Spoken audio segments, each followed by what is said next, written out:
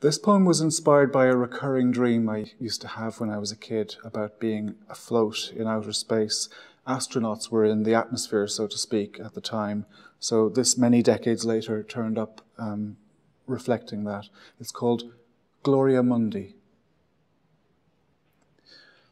In that recurring future memory, I push out from the capsule's open hatch, my Mercury recalling Alan Shepard's. Snug within a pressure suit, I'm paid out on the tether line that tautens until, breaking tensile limits, it whips free, unleashing an infinity in which I feel no terror.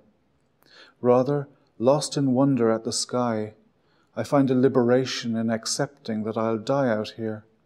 There's nowhere I would rather die.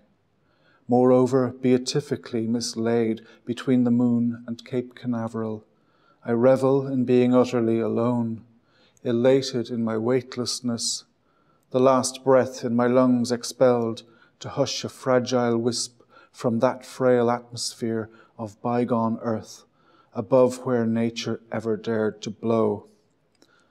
The flower of an astral ghost, my final exhalation, leaves a shrinking mist upon the glass.